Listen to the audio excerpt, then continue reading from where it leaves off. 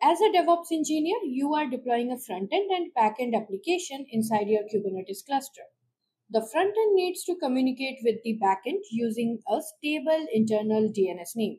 You don't want to expose the backend outside the cluster. How will you implement it? First, you will create a backend deployment. It defines a deployment named backend deployment running two replicas of a Node.js container on port 8080. Each pod carries the label app backend, which we will later reference in the service selector.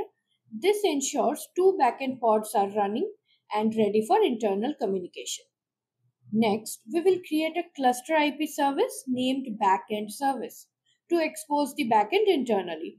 It uses a service selector app backend to automatically discover backend pods and load balance traffic. The service exposes port 80, which forwards to 8080 in the pods. It provides a stable internal DNS name backend service that the frontend can use to reach the backend. And finally, we will create the frontend deployment.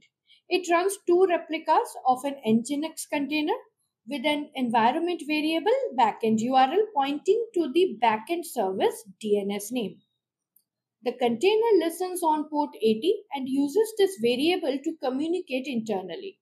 This ensures the front end always connects to the backend through the service stable DNS, even if backend pod restart or scales.